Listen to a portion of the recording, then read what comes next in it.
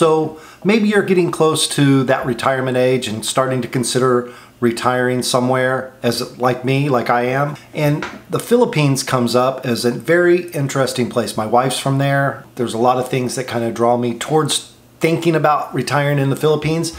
And if you're watching this video, most likely maybe you're thinking about retiring in the Philippines too. So let's look at some things to consider before we make the jump and really decide what we're going to do. I mean, before making such an important decision like where you're going to retire, there are some essential things that need to be taken into consideration, and that's what we're looking at in this video. So let's take a look at some key aspects that will help you and me make an informed decision. The affordability of living expenses is often a significant draw for retirees in the Philippines. Compared to many Western countries, the cost of living, healthcare, and daily essentials can be relatively lower. However, it's crucial to research and evaluate the specific region or city you plan to retire in, because costs can vary from city to city. Access and quality healthcare is vital consideration for retirees. The Philippines often offers a mix of public and private healthcare options. While private hospitals provide excellent care, they can be more expensive. Additionally, ensure that you have comprehensive health insurance coverage that suits your needs, including coverage for any pre-existing conditions. There can be a really significant difference in the quality and availability of healthcare that's available to you when you're living in the Philippines compared to like a place like Davao that has hospitals, or living way out in an area like Asushan, or that, you know, doesn't have a major hospital, but a clinic or something like that. I'll give you an example. We were traveling around we went through Tagum, we were in Asushan, and my wife needed a medical examination.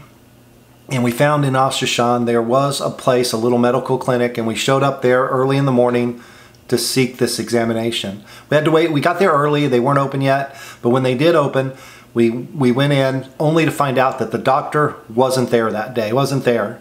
He had been called away on an emergency, and thus that delayed the checkout that my wife needed to receive, and we had to travel somewhere else to get it done. Now, it all worked out in that situation. I mean, she wasn't in a dire emergency situation, you know, so we were able to have time to go and find another avenue for her to get her examination that she needed, and everything worked out okay. But think about that. Think about the pre-existing conditions that you may have, and if something was to spring up and you were in the middle of nowhere or a province somewhere where medical care isn't quite as available and handy as it is in major areas, maybe that would be an area that you would be a strong motivation of not retiring somewhere where there's not enough medical availability. And maybe thinking about a place like Davao, or maybe Dumaguete, or Cebu, or even maybe Manila, where it's a bigger city and there's more hospitals and more medical available for you. There's also things like getting comprehensive health care insurance. We're not going to dig real deep into like health insurance that you can get or anything like that in this video. I think that's going to be up and coming video. This video is just meant kind of like as a groundbreaking start of things to consider when you're just starting, you know, that planning for for moving to the Philippines or anywhere. Another thing to consider is the climate. The climate in the Philippines, for the most part, is very tropical. It's warm weather, pretty much, I mean, well, year round. And there are some cooler places and some higher elevations there. So, I mean, what are you used to? Like for me, I'm not from Florida, but I've lived in Florida for a very long time. So I'm used to a tropical climate. And I enjoy the beaches and things like that. But you have to consider that if you're not into tropical climate, hot weather, that's something that you're going to get in the Philippines, and you'll be disappointed if you show up and you're expecting something different. So definitely consider the climate. It would also be wise to look at the activities that are available for you to do. I mean, because you're not just going to sit at home all the time. I'll give you an example. Hold on, I have to clean my glasses. So let's say you enjoy playing golf, you know, and you are a golf connoisseur. Okay, you're used to playing at places like the Doral and places that the PGA Tour goes to. You like nice, expensive resorts that offer the highest quality of golf that you can get, and you're used to that. Okay, well, when you retire in the Philippines, yeah, you could probably find some communities where there are golf courses, and I'm sure very nice golf courses. But is it going to be to the standards and the quality that you're used to? Is there enough variety that will keep you interested? Are you going to just miss home so bad because you missed the Green Monster at Doral? That's something to consider. If that's something that you can't live without, then maybe you could consider other options. One thing I can tell you firsthand about the culture, Philippine culture is so hospitable and warm, friendly in my experience. One of the things that my wife loves to do is, and her friends, is sing karaoke. And I never was considered myself a karaoke person or sing karaoke or anything like that. I never really sang at all until I started trying to do things with my wife. And that was one of the things that come up that she really enjoyed doing. So I put in the effort and did it. And now I enjoy singing karaoke. It is fun. We'd have, a few beers and sit around, socialize with friends, and, turn it loose, and it's a lot of fun. So if you're open to new things, I think you'll really find that the culture is so hospitable and warming. You probably enjoy that part of it. That's just something else to consider, that maybe they won't have the best 5-star golf courses that you're used to playing at, but maybe there's other things that will outweigh that will be even more enjoyable to you, like the company of other people and things like that. Then I think in the Philippines, for me, that's where it really wins out. It's just the hospitality, so easy to make friends, and yeah, those are just some things. Safety is an important consideration in any retirement destination. While the majority of the areas of the Philippines are safe, it's advisable to research the specific area and region and city that you're considering.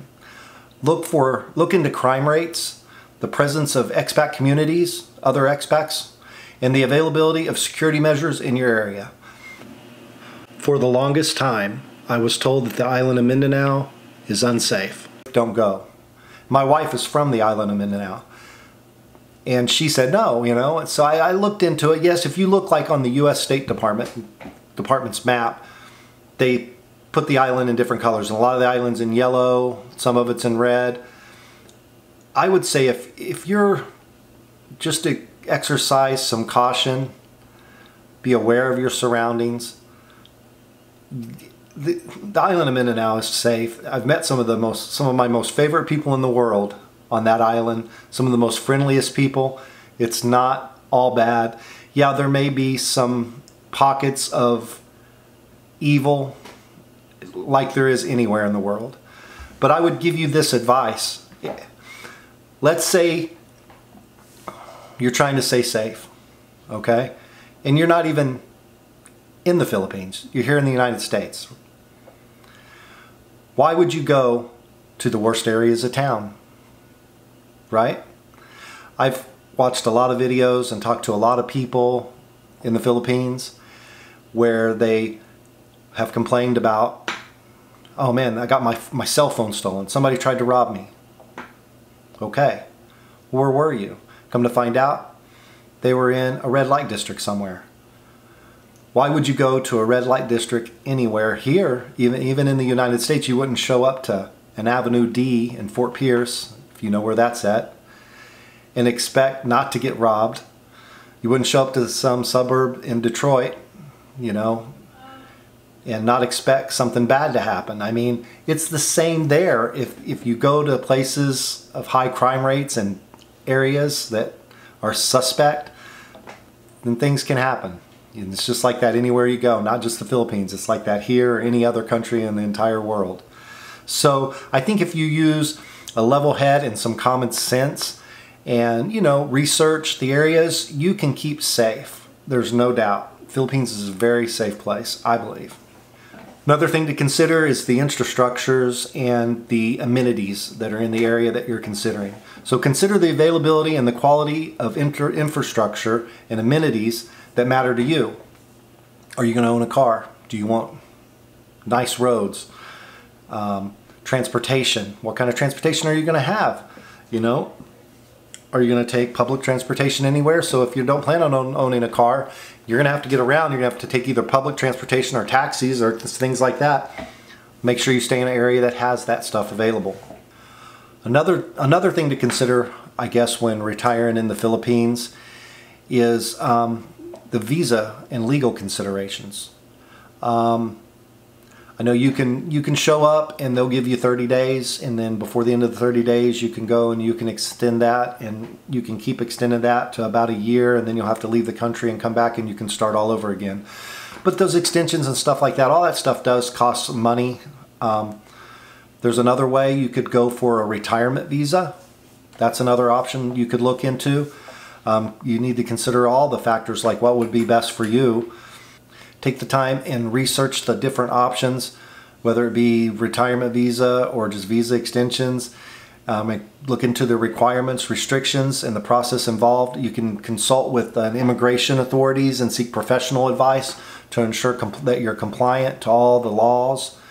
That's definitely a consideration to look into and know before you go what you're getting yourself into, for sure. Retirement in the Philippines can offer a fulfilling and affordable lifestyle. There's no doubt. I've seen plenty of videos, and I'm sure you have too, of the budgets that people live on. And I've seen people anywhere saying that they can live on $1,000 a month if you're just by yourself. And I've seen people with a lot higher than that. And if you have somewhere in between, you could probably for sure live quite well, you know. If you're somebody, one thing to look into, what assets do you have here? You know, what are you going to have? Do you have, if you have a pension, if you have Social Security, and maybe if you own a house here, what are you going to do with your house? I mean, you could literally go there with a lot of capital. You could rent your house here and have that as an income.